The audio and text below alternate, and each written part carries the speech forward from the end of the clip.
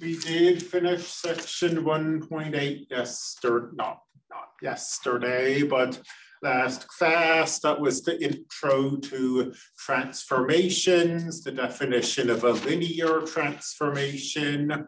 We are going to keep right on going with linear transformations, though section 1.9 is also about those.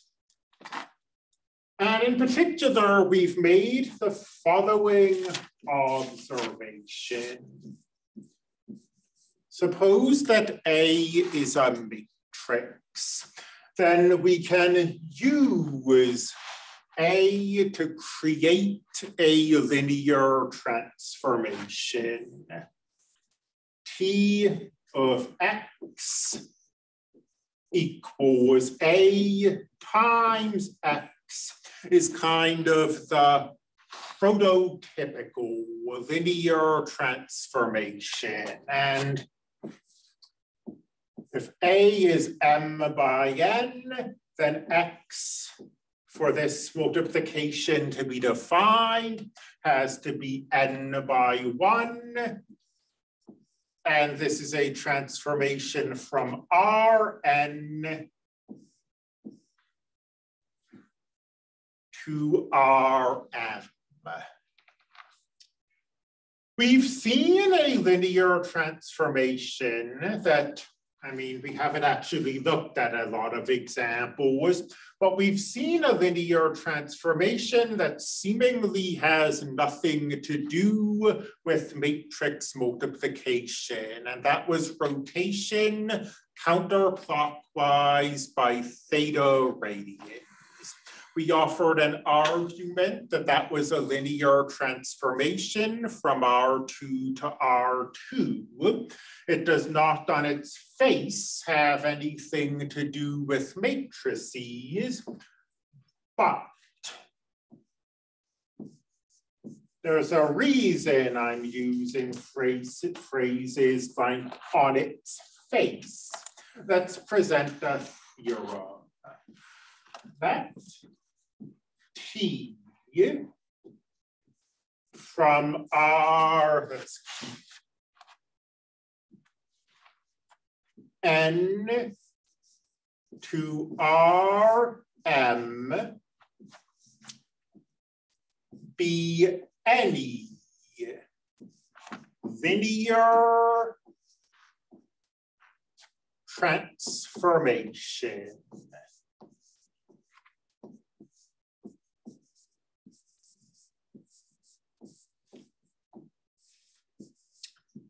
Then this linear transformation is secretly matrix vector multiplication. It may not look like it, but there is a matrix A such that T of X is A times X. So every linear transformation from Rn to Rm can be thought of as matrix vector multiplication. And let me just A is m by n, so that this matrix vector product is defined. Let's prove this theorem, and let's give some examples of this theorem. The proof, first of all. And we're going to start by defining some elementary vectors, E sub I is going to be the vector that is 1 in its ith component, but otherwise is all zeros. So in R sub 2, for example, we have E sub 1, which is 1 in its first component, 0 everywhere else. And we have E sub 2, which is 0 in its first component, 1 everywhere else. In R sub 3, we have E sub 1 equals 1, 0, 0. E sub 2 equals 0, 1, 0.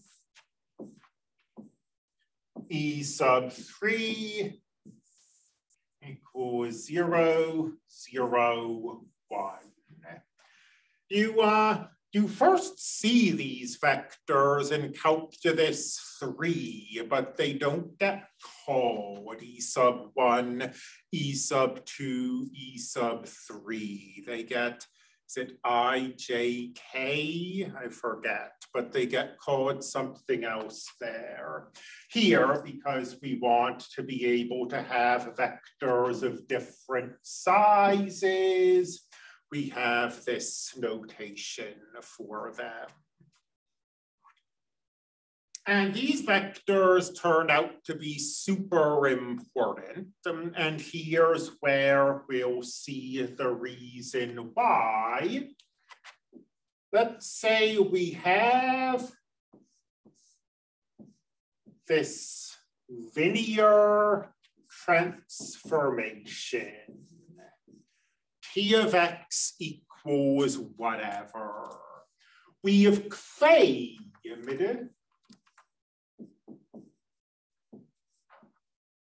that there exists some matrix A such that T of x equals A times x.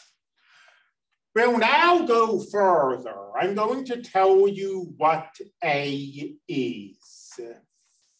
A is a bunch of, we'll think of it as a bunch of column vectors sitting next to each other.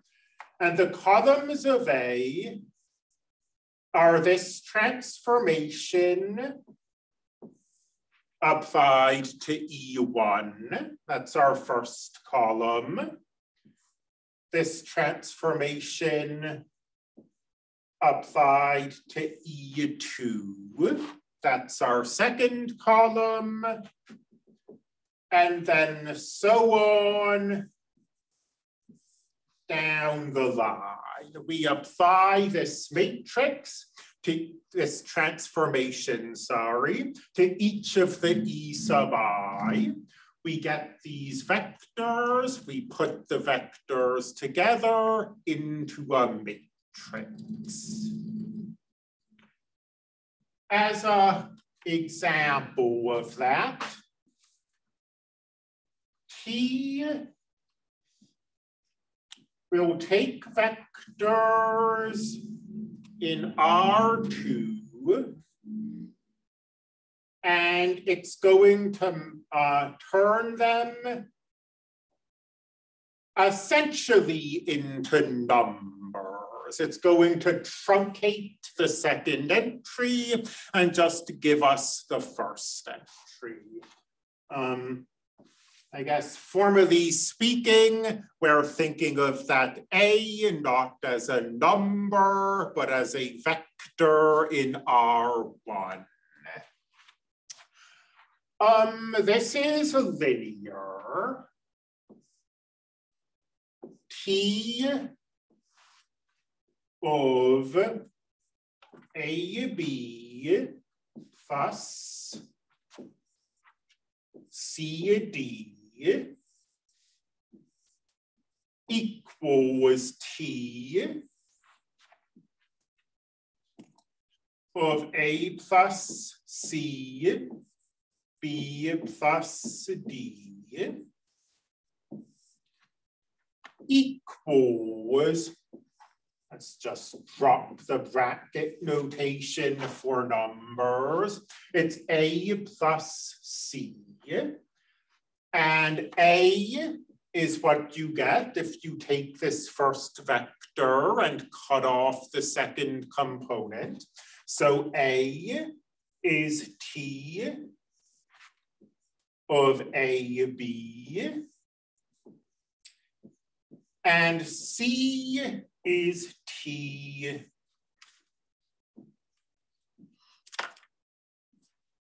of CD. So that's the first requirement of linearity. The second requirement is that if we have a scalar times a vector, and we hit it with T, no, that's T of alpha A, alpha B. That's alpha A, and that is indeed T of the vector AB times alpha. So this is a linear transformation from R2 to R1. And according to what I said, then there should exist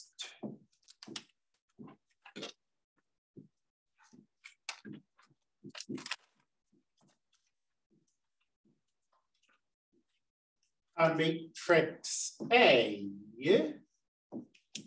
such that P of X equals A times X. And let me see, X is a 2x1 vector. A should be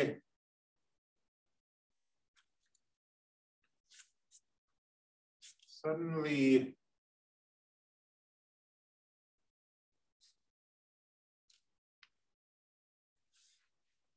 oh, right, this is fine. Just sort of thinking A should be a 1x2 matrix. And we'll get the dimension of A automatically, because if X is 2x1, we're in R2, and we only have 2 of these vectors. We have E1, E2. And when so we'll get this 2 columns automatically, and then the 1 row, that will just come from seeing what T does. We apply T to 1, 0, and we get 1. Let's remind ourselves that this 1 is a 1x1 vector. And we apply T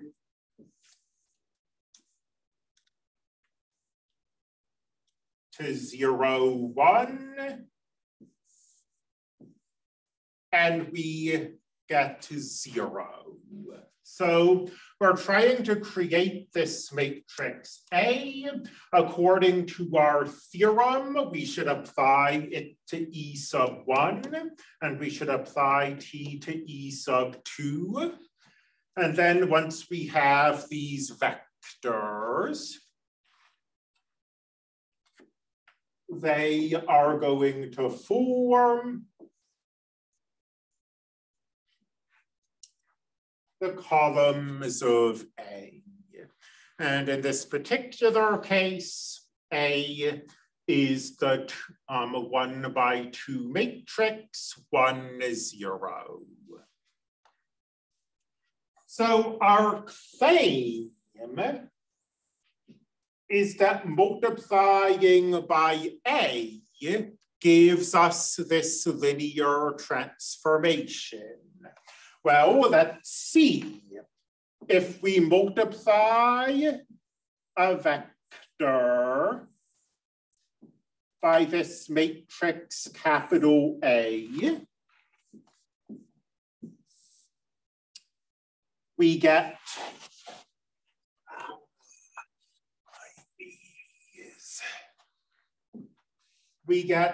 a 1 by 1 matrix in return. This is 1 by 2. This is 2 by 1. Multiply them and we do get a 1 by 1 vector. And it's 1 times A, 0 times B. This is indeed A. So multiplying by this matrix does do what this linear transformation, I write this example down here. Multiplying by this matrix does do what that linear transformation is supposed to do. So we can think of any linear transformation as matrix vector multiplication. Why is that true? And why do these E1, E2s come into play? Let's give a proof of this, or let's say an argument rather than a formal proof.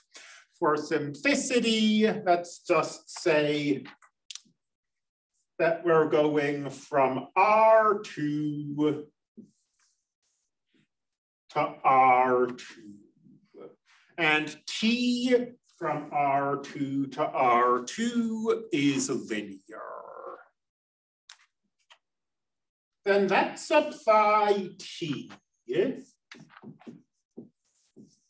to a vector. Let's apply T to the vector A, B. The vector A, B can be written as a sum. It's A0 plus 0B. And linearity says that a linear transformation applied to a sum is the same as applying T to the first vector plus T applied to the second vector. And now we'll use linearity a second time. We'll observe that the vector A0 can be rewritten as the scalar A times the vector 1, 0. And 0b can be rewritten as the scalar B times the vector 0, 1. Linearity says we can pull these scalars out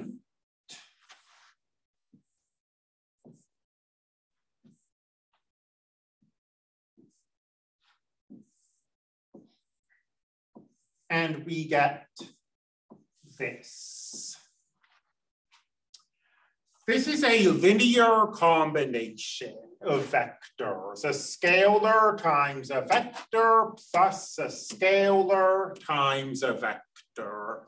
And a linear combination of vectors can be rewritten as a matrix times a vector. In particular, the vectors give us the columns of the matrix. So the columns are T of 1, 0 and T of 0, 1. And these scalars, A and B, give what we are multiplying by. So this linear transformation, whatever it is a matrix times a vector. And of course, this vector 1, 0 is precisely E1.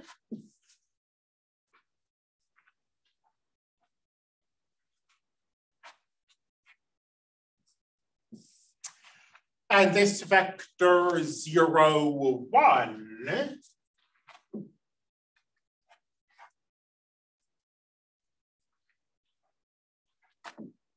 is precisely E2.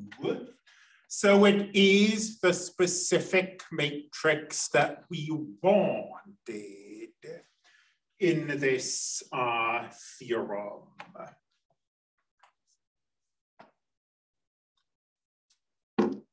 We could do a few more examples. We don't want to get tedious about this, but maybe a nice example would be the rotation matrix. We made the observation that counterclockwise rotation by theta is linear.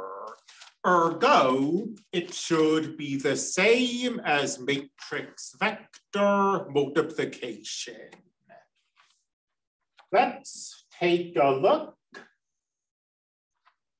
Here is the vector E1. Here is the vector E2. Let's rotate both of these matrices by, let's rotate both of these vectors by theta. So we rotate E1 by theta, and we rotate E2 by theta. And making allowances for my always mediocre artwork, if we draw a right triangle like this, and we draw a right triangle like this, those right triangles are similar, congruent. High school geometry was long ago. There are two right triangles. They have the same angles and they have the same sides, is what I'm trying to say. And now right triangle trigonometry.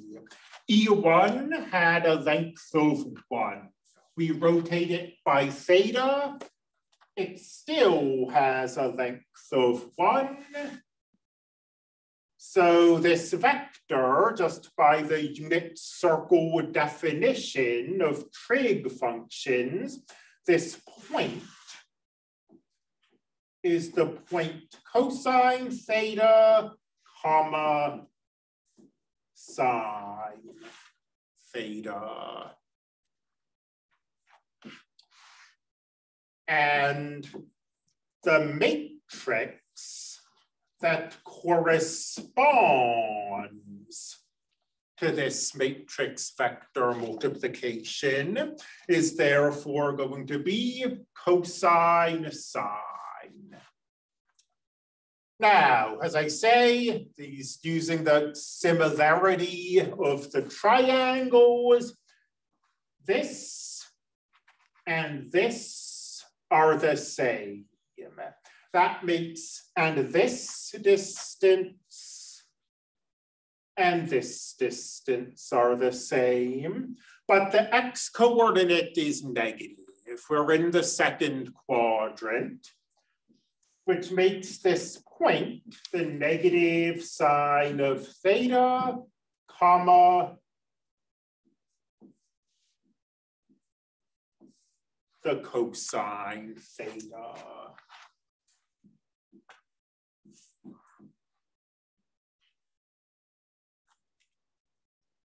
Which makes this our matrix. I haven't, by the way, written on the board the name. This is the standard matrix of the linear transformation.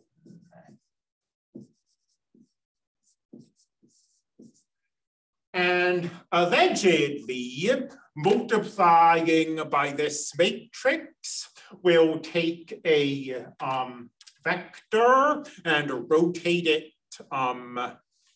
counterclockwise by theta radians. And this is true. I mean, we could select a nice value of theta.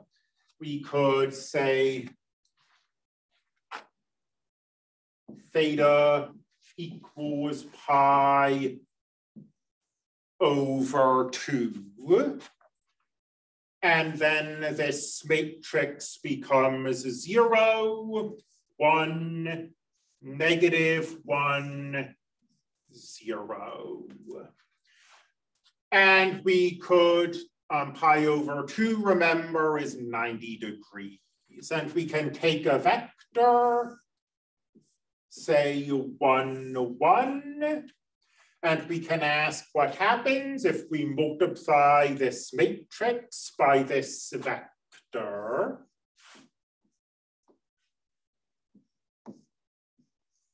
And we wind up with negative 1, positive 1. And if we now look at these vectors,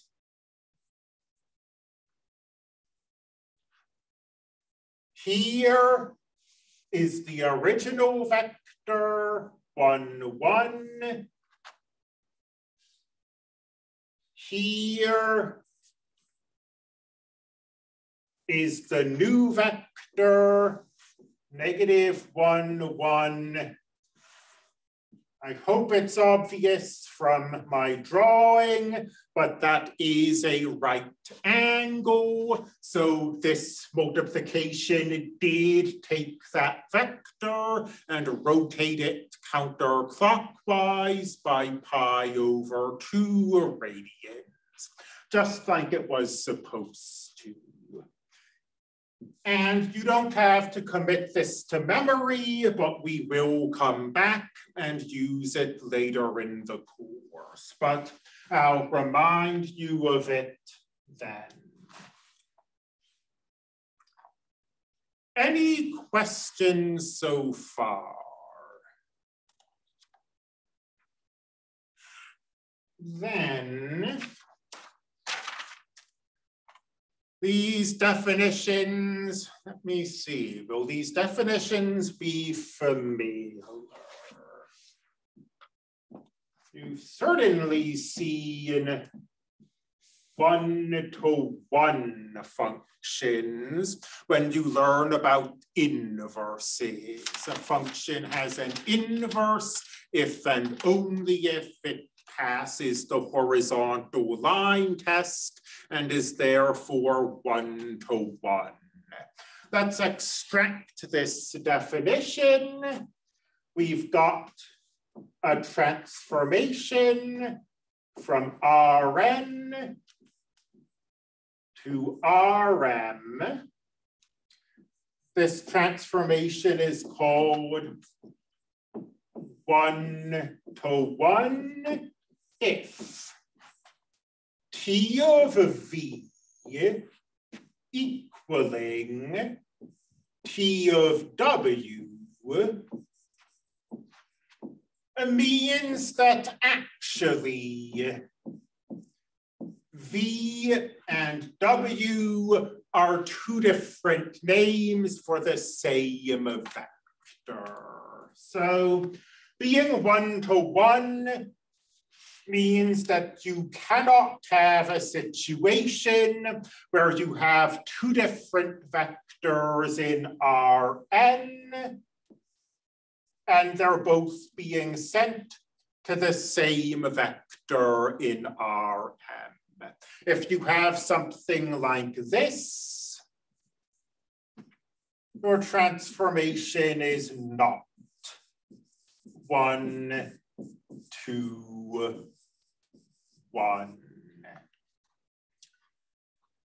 And let's see. An example of a transformation that is one-to-one is this rotation transformation. If you have an image of the rotation transformation and you want to know its pre-image, you just take the image and rotate it clockwise.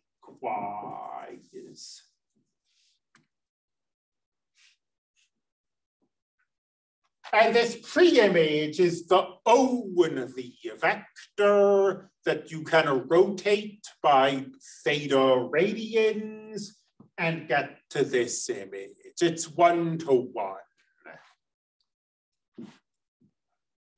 An example of a transformation that is not one-to-one. We already looked at this, but T of AB equals A. This is a perfectly nice linear transformation from R2 to R1. But for example, the vector 1, 1 and the vector 1, 2 both get sent to the same image. So you have multiple vectors, multiple pre-images being sent to the same image. It's not one-to-one.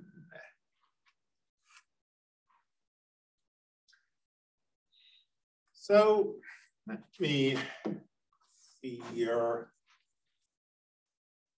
Some space. One-to-one and on-to are traditionally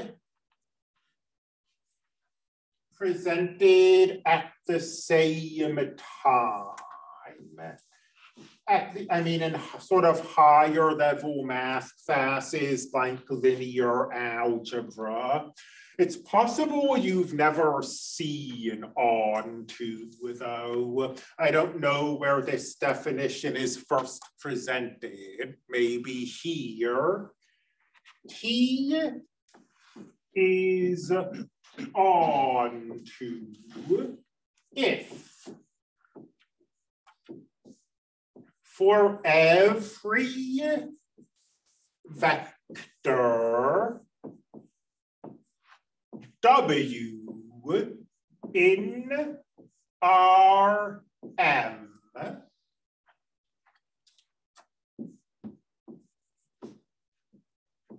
there is a vector V in Rn such that T of V equals W. This could be stated more compactly by saying that the range of the transformation equals its codomain. As an example of might be a kind of weird way to approach a definition, but as an example of a linear transformation that is not on-to, we could look at the linear transformation from R2 to R2 that keeps the first component the same, but turns the second component to 0. This is a linear transformation. Let's just accept that it is linear. It's not on-to, and the reason it's not on-to is that, for example, the vector 1, 1 is not in the range. And the vector 1, 1 is not in the range because the transformation turns every second component to 0. So any vector with a non-zero second component is not in the range. So you have this transformation. It's from R2 to R2, but the only parts of R2 that get mapped to by this transformation are vectors with 0 as their second component. Any vector with a non-zero second component isn't getting mapped to, and it's not on-to.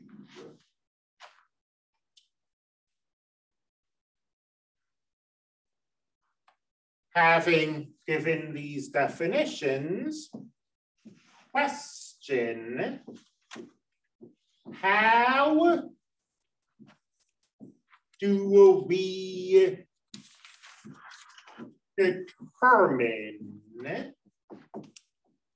if a linear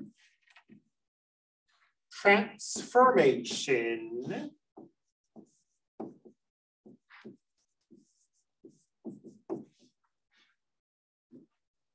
is 1-to-1?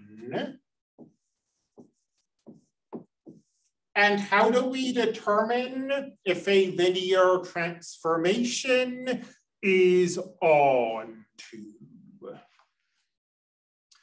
Well, we're going to put together some material we've already seen. We'll start by writing the linear transformation in terms of matrix vector multiplication.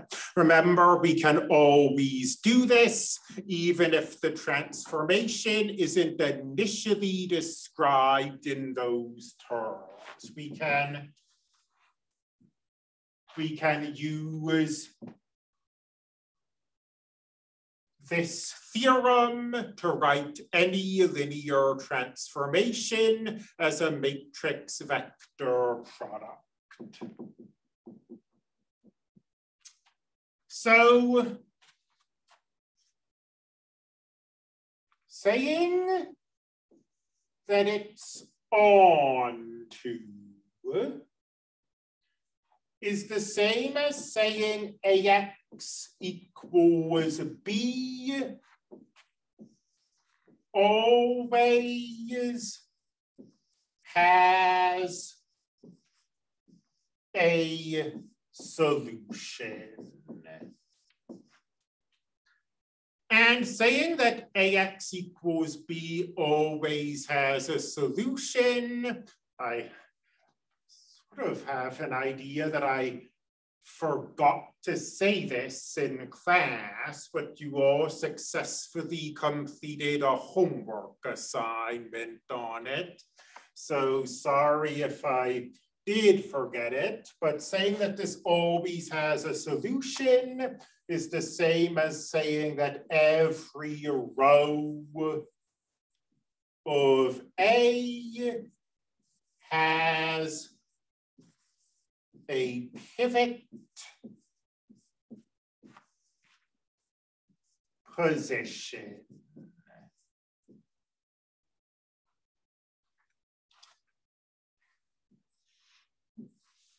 One to one.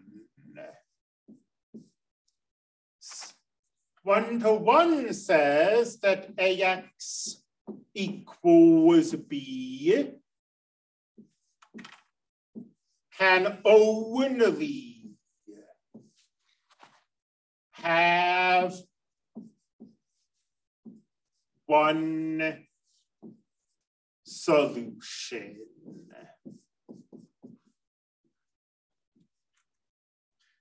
And what are the alternatives? Well, the alternative is that it could have infinitely many solutions. And whether it has one solution or infinitely many solutions depends again on the pivots. If every column is a pivot column, there aren't any free variables, and we can only have one solution. So you see a 1-to-1 and onto both depend on the pivots of this matrix A. If every row has a pivot, it's onto. If every column has a pivot, it's 1-to-1. And these are therefore sort of related, but sort of unrelated concepts. We can get the theorem from this. Say we have a transformation whose domain and codomain are the same. Then that transformation is onto if and only if it's 1 to 1. And that's because if t is going from Rn to Rn,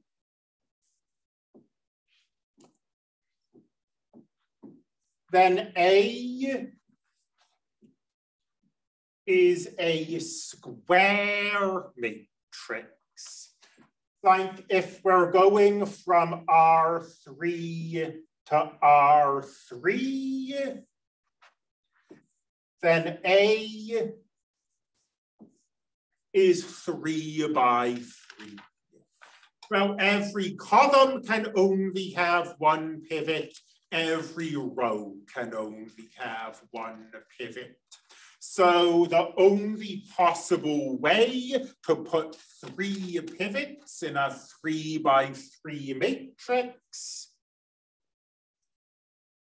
is if those pivots are going down the diagonal. So if it has 3 pivots, they look like this. Every row has 1, every column has 1. If it doesn't have 3 pivots, if it only has 2 pivots, for example, then there must be a row without a pivot, and there must be a column without a pivot. So it can't be 1 to 1 or on to in that case. But this is a special property for when the transformation is going from Rn to Rn. Ordinarily,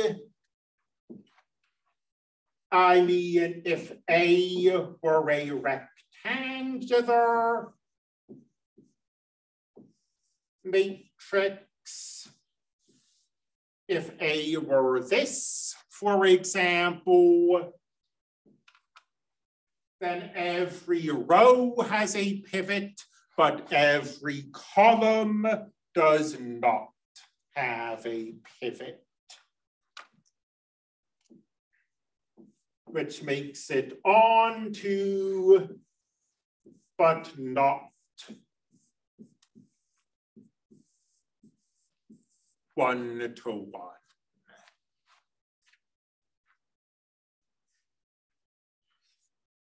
Let's look at an example, a concrete example.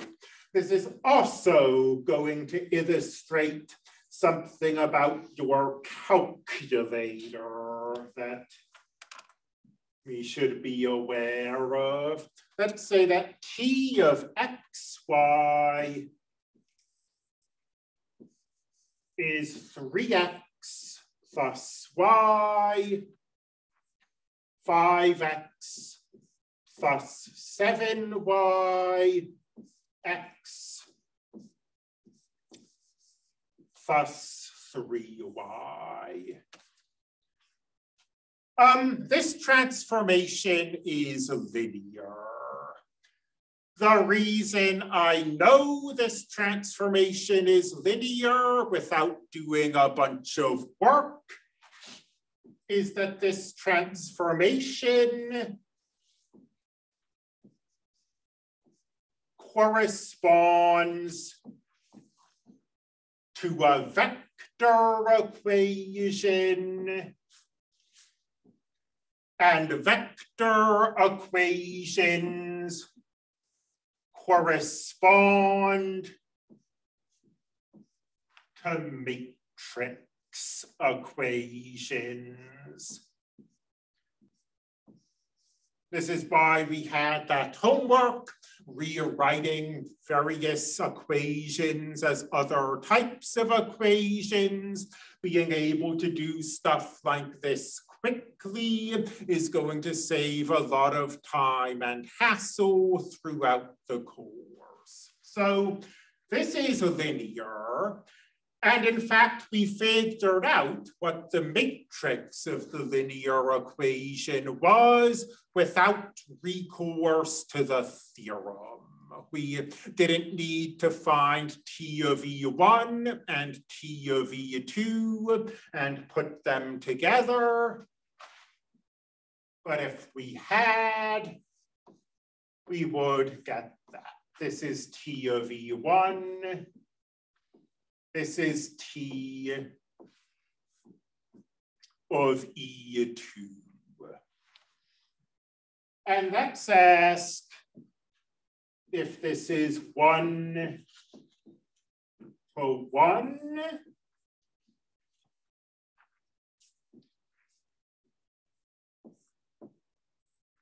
And let's ask if it's on to.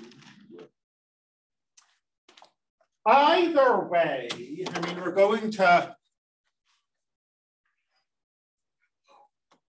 I suppose a certain amount of common sense could prevail here.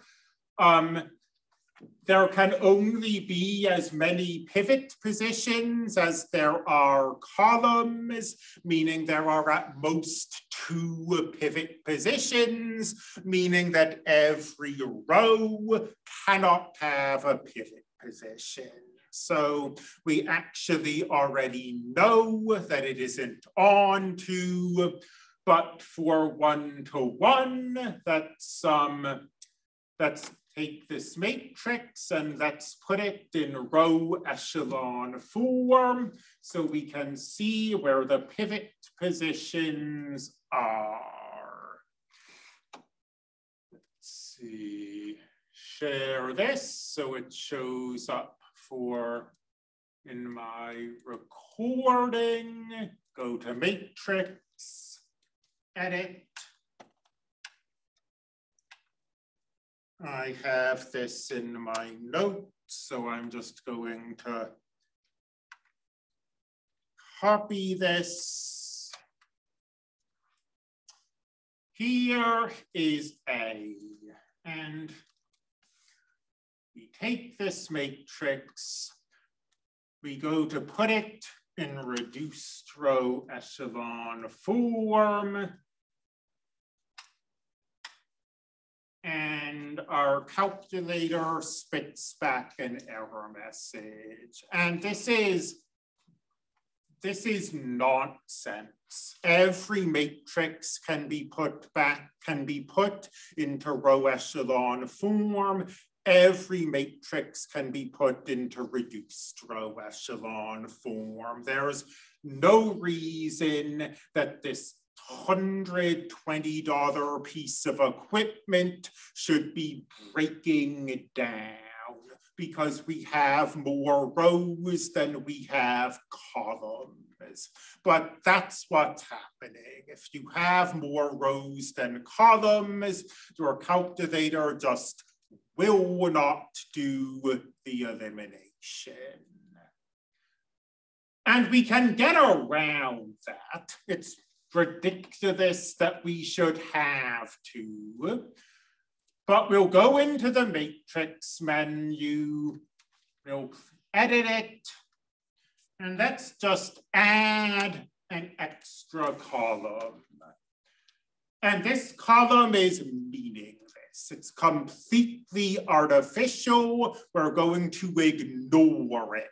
We're only putting it here, so our dumb calculator will no longer break when we do this. And remember that, again, that last column isn't really there. It's a fake column that we put in. So our calculator would do this for us.